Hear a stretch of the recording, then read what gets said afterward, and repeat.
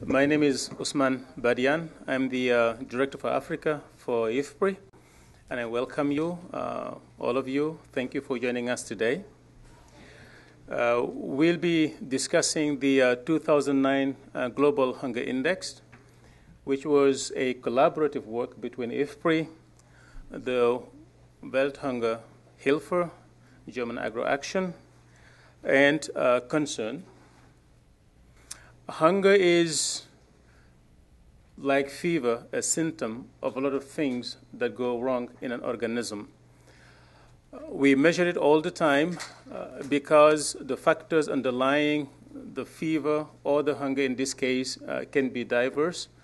But in order to fix the situation, we need to understand them.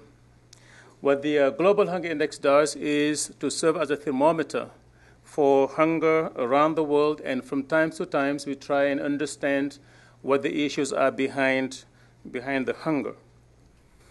In this year, in the 2009 issue, and I hope you all have a copy, gender has been the focus of the report.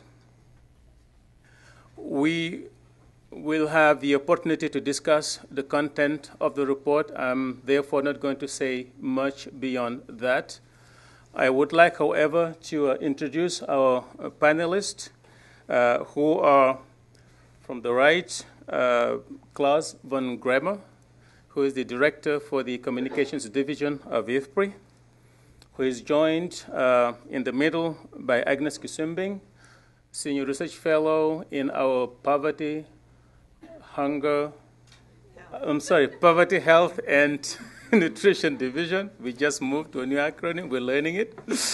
And finally, we have Cheryl Morden, who is with the North American Liaison Office of IFAD.